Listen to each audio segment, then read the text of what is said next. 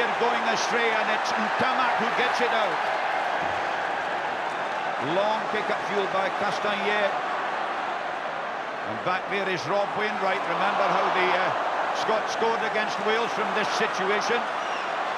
Craig Joyner doing well there. Shepherd Hepburn gets it out to Townsend. Townsend up to halfway. Marvellous rugby by the Scot. Ian Smith again. Peter Wright was up there in support. Now it's Redpath once more.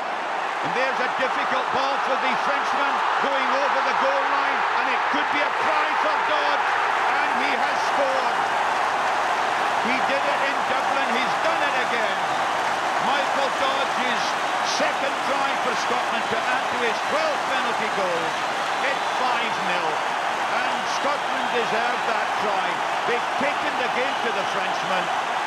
And the Frenchmen are shattered at the moment. It was the lovely little chip kick through again. The look at Dodds going past his man there. It was Caban, and Dodds outpaced him by miles. Ruck and Maul, yes. Scrummage, no. Campbell back onto right. Drive again by Wainwright. We're as close as that. This is great stuff by the Scots as Townsend goes. Townsend half through. Ian Jarden just blocked off. Redpath going. A real chance here as Michael Dodds goes for his second try. A magnificent pass from Brian Redpath. And Michael Dodds has done it again. 2 tries and 2 penalty goals. 16 points to 8 Scotland lead. They've played 12 minutes of the second half. Murrayfield is on its feet.